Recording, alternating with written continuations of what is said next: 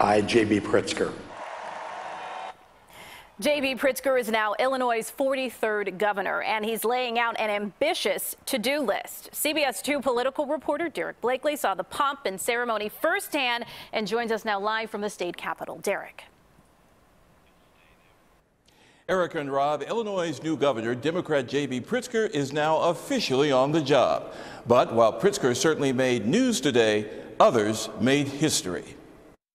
No, everything is not broken. After 4 years under Governor Bruce Rauner, who complained loudly about Illinois' poor business climate and tax burden, J.B. Pritzker says he wants to be a salesman for what's right in Illinois. In 2019, we must begin a new century with a new maturity and enough foolishness to believe that we can make a difference in this world. And Pritzker vowed a different tax system in which the wealthy pay more. The current tax system is simply unsustainable. Others have lied to you about this fact. I won't.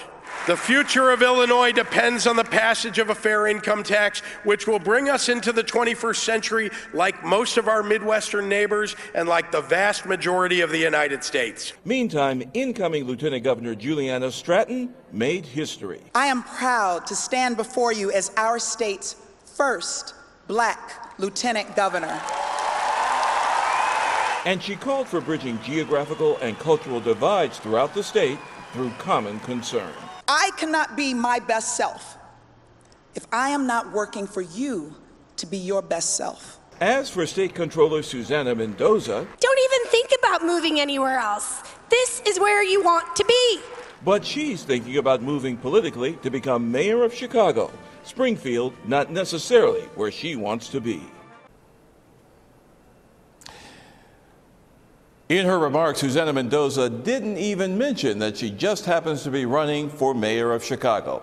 Now tonight, all the action moves to the state fairgrounds for the inaugural ball. And there's been a rumor all day that a surprise musical guest is on the bill. We don't know who it is. The governor's spokesperson won't say. But one rumor has been it might be Paul McCartney. That's right.